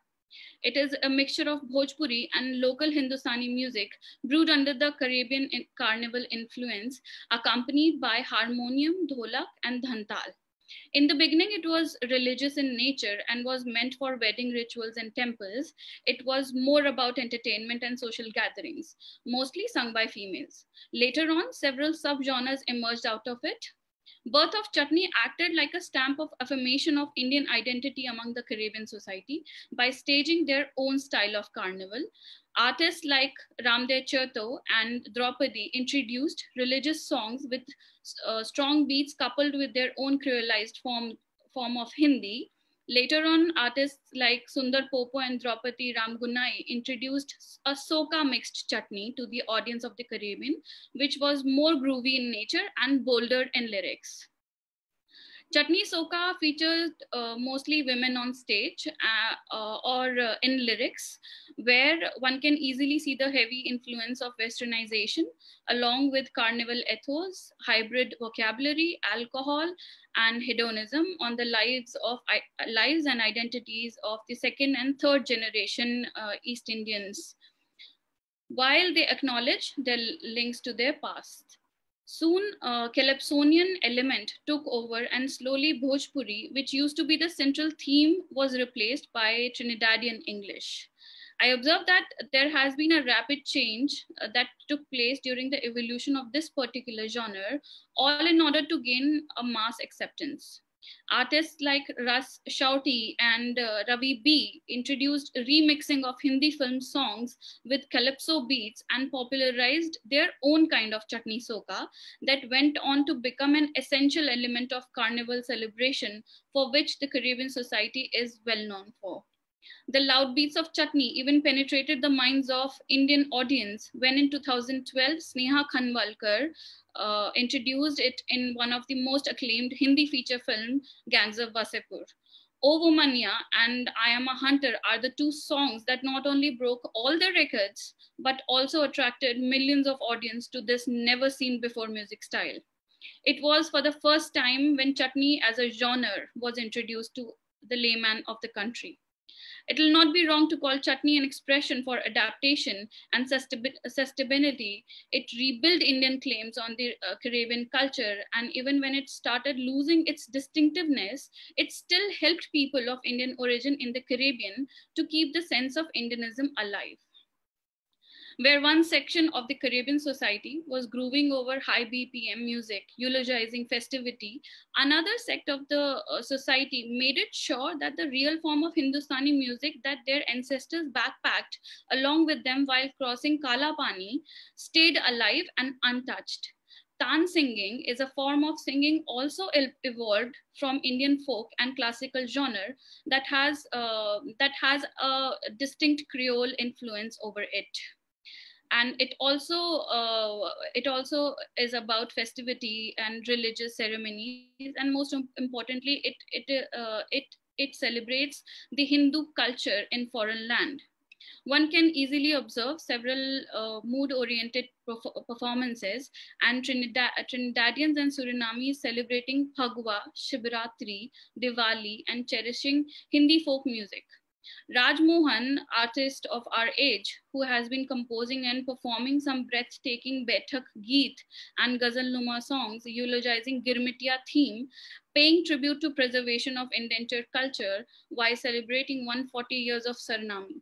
His contribution towards narration of Girmitiya tales through music has given Suriname Bhojpuri a platform to popularize the language, also oral literature and music culture.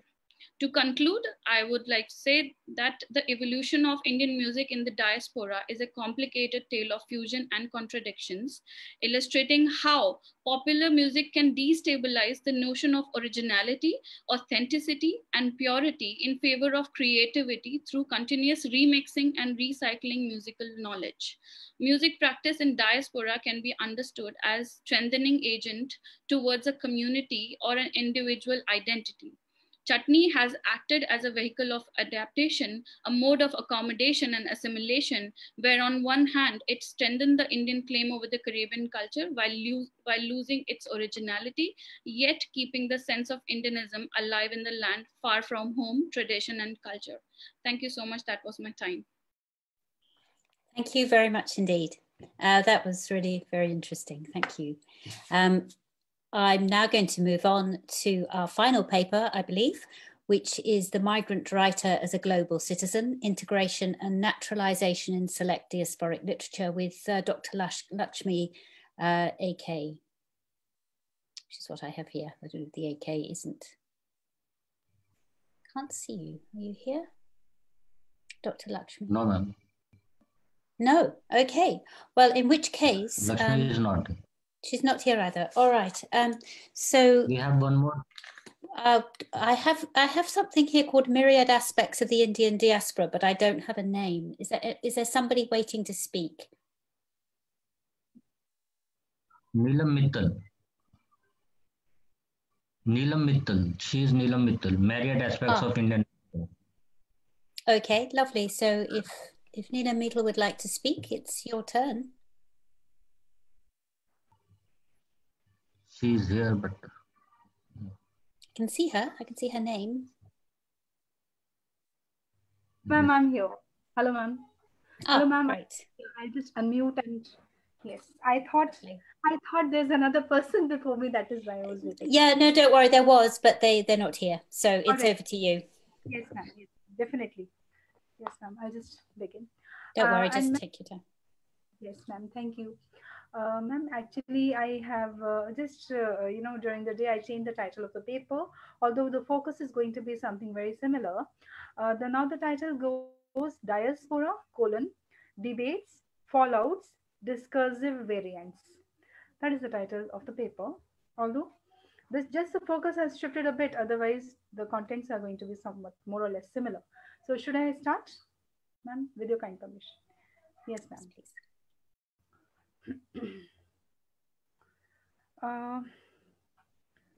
What constitutes the diaspora? Early migrants who were the forced migrants versus the current contemporary migrations. If we look at the Indian context, when the current migrants migrate, and when I'm talking about the contemporary migrants, that is, they migrate with an informed choice. So the two kinds of migrations are very different from each other. Now, what are the problematics in an unambiguous definition of the diaspora? Let us look at few instances. For instance, Shashi Tharoor, the Indian writer, the Indian diasporic writer, we call him diasporic writer. He's a student. He was a student for a few years, okay, and he was a student in TUFTS University, that is in the US, and he did his MA and PhD from there. And he did not intend to settle in that country, okay. However, he is included in the diaspora list. Although he decides to return to India, and he's come back to India, he's settled in India now. So that is a problematic area, number one. Number two, second point is that yearning to come back to the homeland. was considered essential for the diaspora. For example, only if there is a sense of nostalgia for the homeland and a desire to return to the homeland, only then it was understood as pertaining to the category of the diaspora. But no, there are many shades of gray regarding this as well, because the modern diaspora does not necessarily undergo this incumbent need, or that intense desire to return back to the homeland. Number three. Now, in the present scenario, the world is becoming multicultural, global.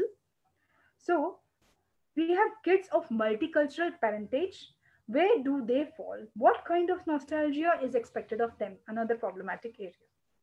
There's a rehash at the diasporic experience in the contemporary world as not just displacement or rootedness, but also euphoria, hope, belonging, that sense of belongingness to the host country.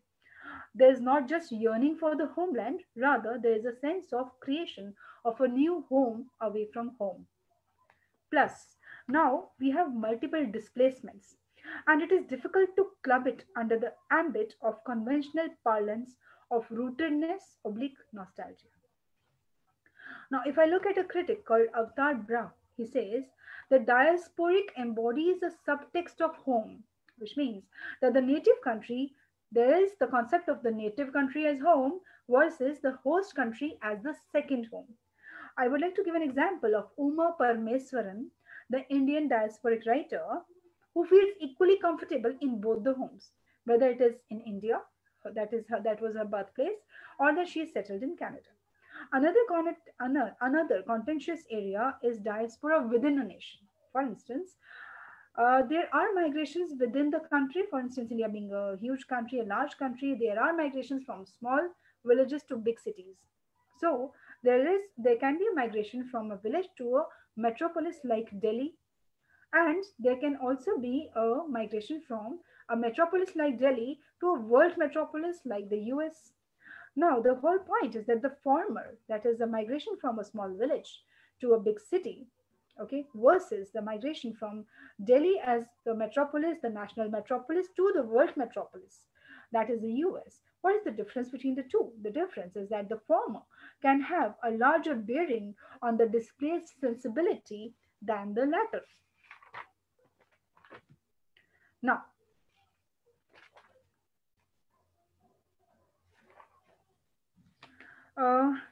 there is another important thing. The point is about the early diaspora and the later diaspora, the indentured laborers and the fossilized responses of those indentured laborers, for example, in the Caribbean, versus the new diaspora who don't have as much of the experiences of the yearning and the angst and the trauma and the memory. Okay, these things are not so intense in the contemporary diaspora, the modern diaspora. The experience is more now, presently, the experience is more in terms of a gain rather than a loss. There's euphoria of straddling the new world with growing prosperity. Their experience undergoes a sea change so that looking at it through the blinkered eyes of rootlessness and nostalgia and loss needs to be modified. Another important factor is the factor of class. So that a family at the top of an MNC ladder in the US, an Indian family I'm talking about, at the top of the MNC ladder in US, visiting India n number of times without any constraints, and having, and I'm talking about these dirt rich, diasporic entities, they have a different experience of the diaspora completely from the diaspora who would be like, constrained by time, constrained by money, and so many things. Right, and who are under compulsion to stay in the host country, right?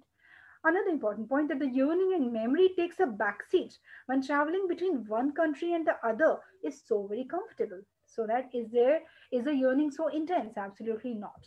Then there are the disadvantaged genders in India may look for freedom in countries which are open to sexual dissidents. Now that much also, that this factor also applies to, I'm talking about the Indian context, because the kind of freedom that they don't enjoy here, they can find, in other places.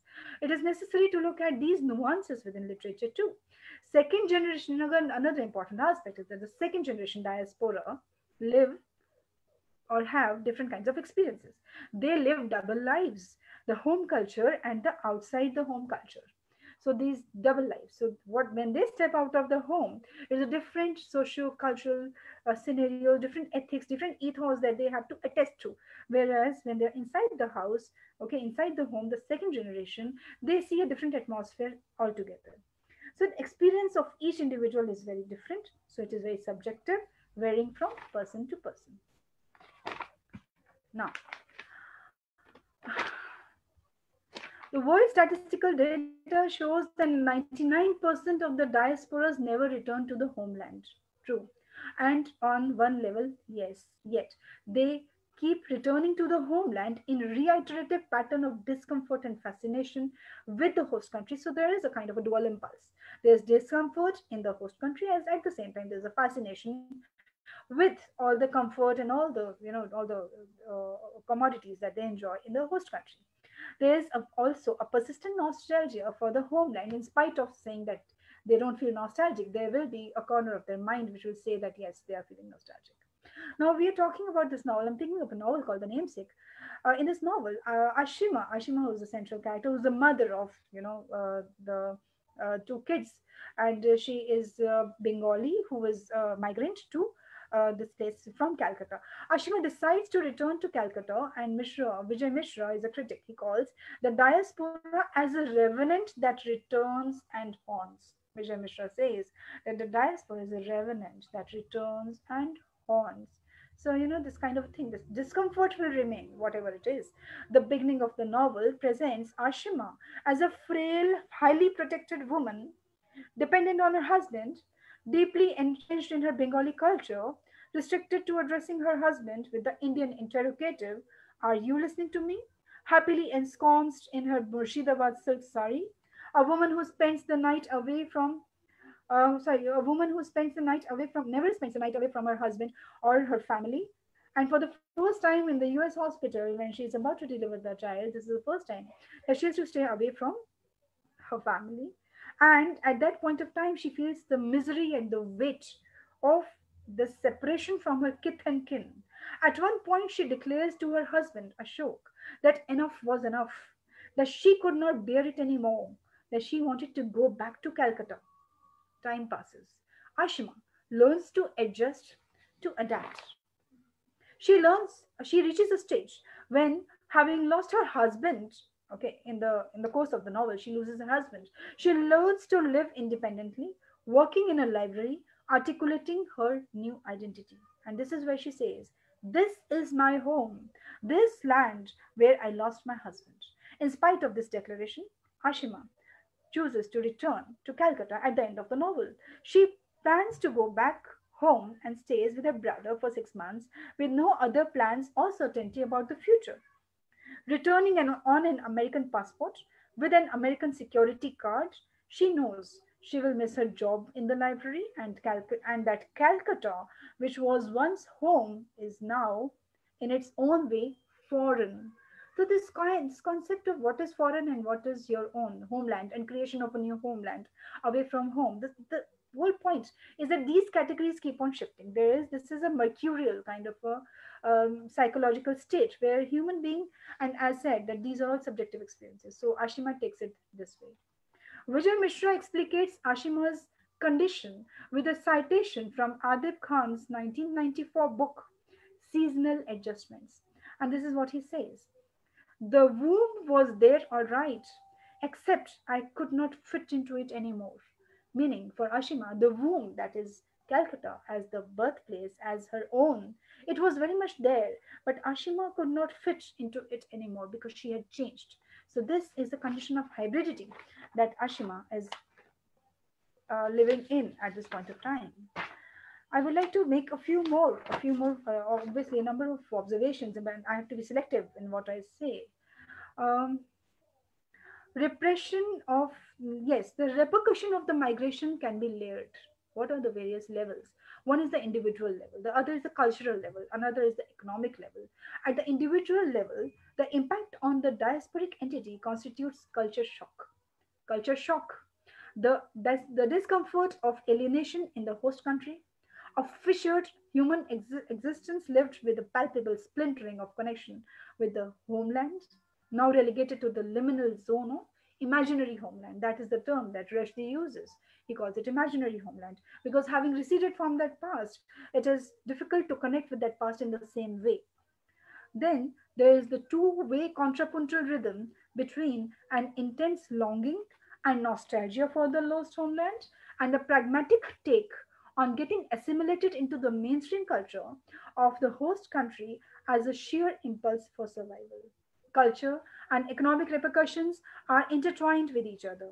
Diasporic cultures are understood as constituting valuable networks of intellectual, cultural, and educational exchange. The recent trend in cultural exchange, where students get an opportunity to know and get to live to know and get live experience of what other cultures connote and purport is in all their myriad ramifications. So that is the thing that we have in India and many parts of the world, where students get an opportunity to get into this program of cultural exchange, and they can go to migrate to, they can go and spend some time in another country and get to know their culture, and same thing happens with the students of the other countries. The purpose is to understand each other's value systems, cultural and ethical knowledge systems, and the hermeneutical understanding of life itself. The purpose is to catch them young so that as students they learn to find their feet with the rest of humanity. I am using Clifford Geertz's phrase here. We should be able to find our feet with the rest of humanity so that we can understand them and we are able to transcend our own ethnocentric identities, our own, insular identities. The cultural anthropologist talks about coming to terms with an alien culture, alien context, and an alien people so that it leads to the transcendence of one's narrow ethnocentric identity and cultural stereotyping. Economic impact is equally momentous. In today's world of multinational companies, the intercultural exchange is essential. In a globalized world, insularity is not feasible. Clifford Geertz talks about ethnic diversity and its implications in the modern world, the indispensably interconnected cultures and peoples. Interactive workplaces and work cultures endorse these interconnected value systems. I would like to make one or two more observations. Let's have a look at Jhumpa Lahiri's novel called The Namesake. Jhumpa Lahiri is an Indian expatriate writer. She was born in London to Indian parents. Her parents moved to the US when she was 3 years old. The double displacement of the parents from the homeland and Lahiri's double displacement from her roots has significant implications for the writer of the Indian diaspora. Having receded from their past and their roots, their contextualization and interpretation of the past and the homeland is always under interrogation. Its verisimilitude remains under the shadow of doubt. That is where Rushdie's comments gains pertinence. It may be that writers in my position, exiles or emigrants or expatriates, are haunted by some sense of loss, some urge to reclaim, to look back, even at the risk of being mutilated into pillars of salt. But when we do look back, we must do in the knowledge which gives rise to profound uncertainties that our physical alienation from India almost inevitably means that we will not be capable of reclaiming precisely the thing that was lost. That we will, in short, create fictions. Not actual cities or villages, but invisible ones. Imaginary homelands, Indias of the mind. That is Rushdie. True. Chronotopically distanced from the homeland, the actual topical, historical, and cultural facets of the homeland present themselves as enmeshed in an ever-receding, elusive, evanescent arena. The past eludes and deludes, fascinates and invites, with the persistent danger of falling into an idealistic recreation of a not-so-ideal past.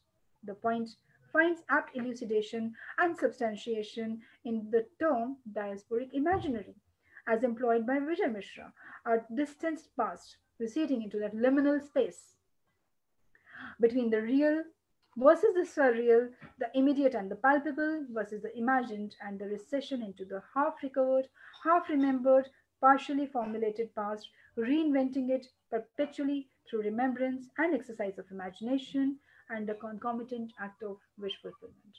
I would like to end here, ma'am. Thank you so much. Thank you so much. Well, my goodness, we've had such wonderful papers, and we actually do have about 15 minutes now for conversation. There's 21 of us in the room, so there's not too many of us.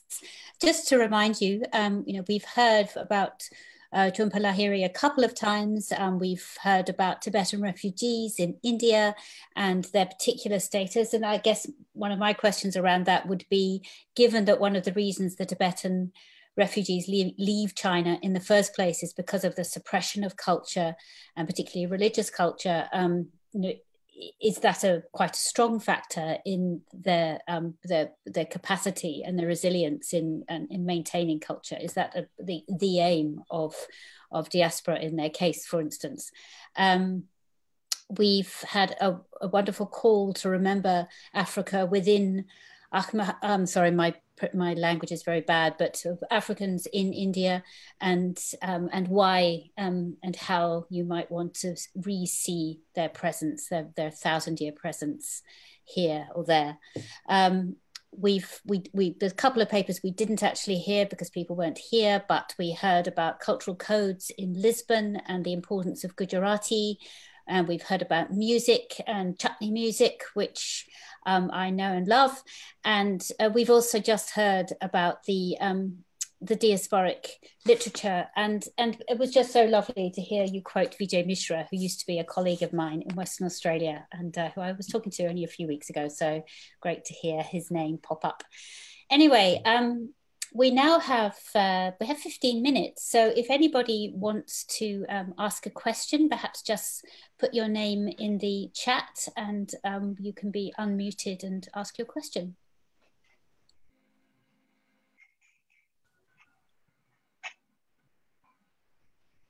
And also, of course, if the speakers want to ask questions of each other, that's also completely fine, whatever you would like to do.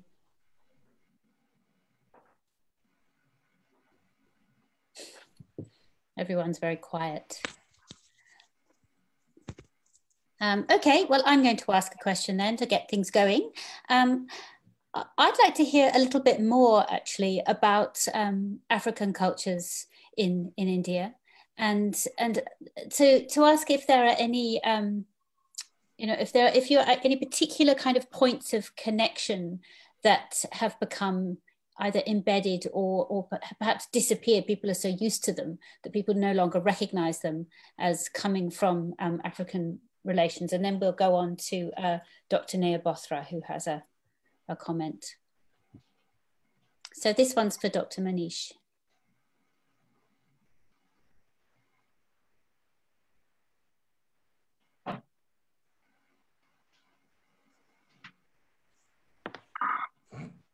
Yeah.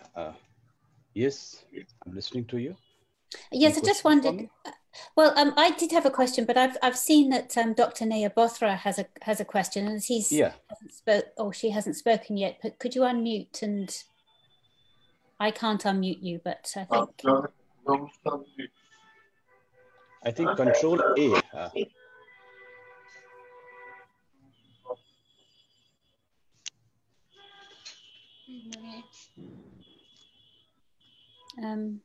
Dr. Bothra. Thank you so much, ma'am. Yes, ma'am. Thank you. I'm here.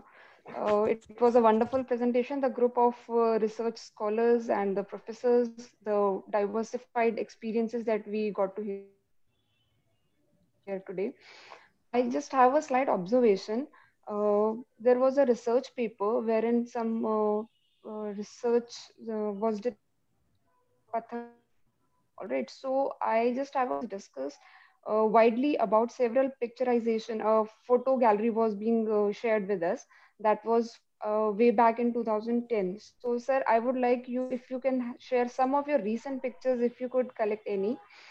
Because yes, you have tried to make a connect with the people living in India, and a huge population is today Indian, and it's been a long time that they are in India. However, their initial phase came as maybe they came to India as slaves. Now they are majorly integral part of our country. And one thing more, some economic framework I also wanted to discuss, like a lot of economic activities they are pursuing in the people who are residing in India. Thank you. It's a very pertinent question because I missed that slide somehow. So it's very good can I present my screen so I can I can show some my current pictures and some my current data. So yes. Yes, I'm ready with, because somehow I didn't. Yes, this is my recent journey to the Ahmedabad before the COVID, because I was planning to go to Ahmedabad again and again, but it was the COVID time, so I didn't do this. But in December, January, I went to Ahmedabad and I interacted. I suppose that I showed these slides, but it's okay. So I interacted with the leaders of that community. A very old person, she went to here and there to perform their dances, and some of organization attached with some of organization also, and she came to Delhi and will get together somehow. But this is my picture which I took during my Ahmedabad stay, and the next and this is the Siddhis, present Siddhis who are living in Pathar Kuan. Basically, this whole research, my whole research is based on the Pathar Kuan, and my young researchers, they more specified about the concept and diaspora concept, translation concept. But I do some field work to get some idea, some real field ground idea. So this is what I'm trying to say. This is the picture where I was when Pathar Kuan, and I interact with, and this guy, Dr. Bhota, this guy who performed this dance to almost 10 countries outside India, but still they are living in very in poor condition in Pathar Kuan. And this is the young students, and they are learning English, Hindi, and as well as Gujarati, and look like somehow the feature of distinct feature of Afro Indians. Okay, but they are in Hindi very well, English very well. So I interacted them too also. Okay, and this is the Majar, Aimai Majar or Baba Gur Majar. They perform their rituals there, and this is the street where they are living. So these are the some pictures I took there, and based on these pictures, these interviews, I came to conclusion which I already reiterate during my presentation. And this is the area, Sabarmati River, and this is just like in Delhi, because I'm residing in Delhi, so old Delhi and new Delhi. This is the area where they are residing now, right now, Pathar Kuan. This is called the old Hyderabad, old Ahmedabad. Why I'm very much like intermingled with Hyderabad and Ahmedabad, because one of my co-panelists from Hyderabad, in Hyderabad there was the AC Guard area, African Cavalry Guard area, and I used to go there and study about their day-to-day life and social and economic structure. And this is the most important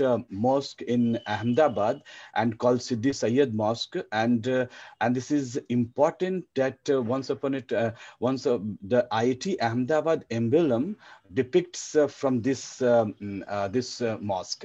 So Jali, what is called Jali. These are the some pictures right now. I'm having so many pictures, but right now it is not available. These are the pictures which I want to show to you. And thank you very much for this question. And about your economic activities, I mentioned earlier that they are doing not so-called white-collar jobs. They are doing drivers, mechanics, security guards, watchmen, and some computer trainers. And the first time I am in the Pathar Kuan, few people are doing engineering, only 2 or 3, and one, the Siddhi baby used to go to the USA also, but USA is not like they are become modern and so-called, but out of 500 Siddhis living there, they are not in the good position economically. Socially, they accepted the culture which we are living, and but one thing, saying they are not discriminated, because not only the Africans, so many people in so many the population of India is living in not very good condition. So this is not discrimination. This is then part and parcel of somehow. It's not called culture, somehow Indian practices. So I'm not getting this. They are not discriminated, but yes, they are living in a very poor condition in the Patharkua, and we need some reforms. We need some actual work on ground. Thank you very much. Thank you very much. Do we have another question? We've got time for one more question if anyone is burning to ask something. Your speakers are all here, ready to answer you.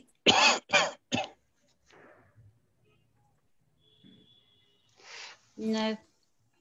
Well, I think in which case I will say thank you very much to everybody who's been here in the room today. Thank you to the speakers, all of whom who've presented such wonderful and fascinating work. Thank you again for organising this conference and for keeping us all in contact with one another in what is a very hard time for so many people. I hope you all stay safe. I hope everyone watching on Facebook is safe, and have a very good rest of your days. Thank you so much. On behalf of the organizers, GRFDT, MFA, CISAN, I like to thank Professor Stephanie Donald for chairing such a wonderful session. And I also like to thank all the presenters for presenting their work and sharing their valuable findings, as well as reporters and the participants for making this event one of the excellent event of this seminar. Thank you very much. Thank you all, and be safe. Thank you. Thank you. Thank you very much. Thank you.